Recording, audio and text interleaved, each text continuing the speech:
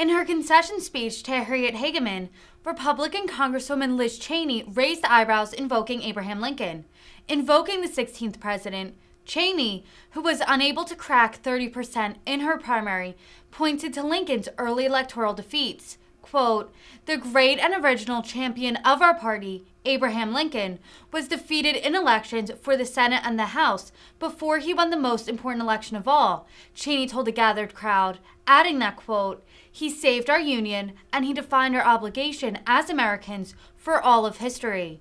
Cheney has dropped hints she has presidential ambitions. Though with former President Trump dominating 2024 GOP primary polling, the grand old party might not be the most fertile territory for her. Some have proposed Cheney joining the Democratic Party, though despite her anti-Trump stance, her record was firmly conservative.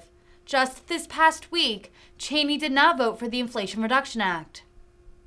2 years ago, I won this primary with 73% of the vote. I could easily have done the same again. The path was clear. But it would have required that I go along with President Trump's lie about the 2020 election. It would have required that I enable his ongoing efforts to unravel our democratic system and attack the foundations of our republic. That was a path I could not and would not take.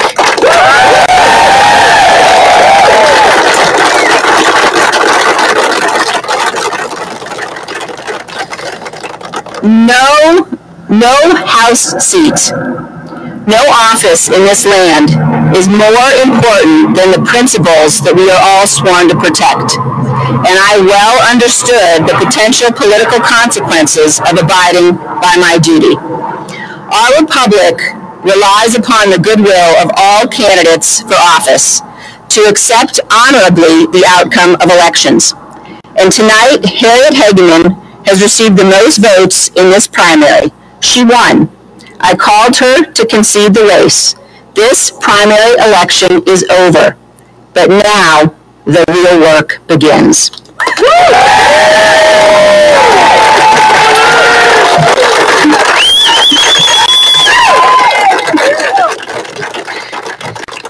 The great and original champion of our party, Abraham Lincoln, was defeated in elections for the Senate and the House before he won the most important election of all. Lincoln ultimately prevailed, he saved our Union, and he defined our obligation as Americans for all of history. Speaking at Gettysburg of the great task remaining before us, Lincoln said that we here highly resolve that these dead shall not have died in vain, that this nation under God shall have a new birth of freedom, and the government of the people, by the people, and for the people shall not perish from this earth. As we meet here tonight, that remains our greatest and most important task. Most of world history is a story of violent conflict, of servitude and suffering. Most people in most places have not lived in freedom. Our American freedom is a providential departure from history. We are the exception. We have been given the gift of freedom by God and our founding fathers. It has been said that the long arc of history bends toward justice and freedom. That's true, but only if we make it bend. Today, our highest duty is to bend history, to preserve our nation and its blessings, to ensure that freedom will not perish, to protect the very foundations of this constitutional republic.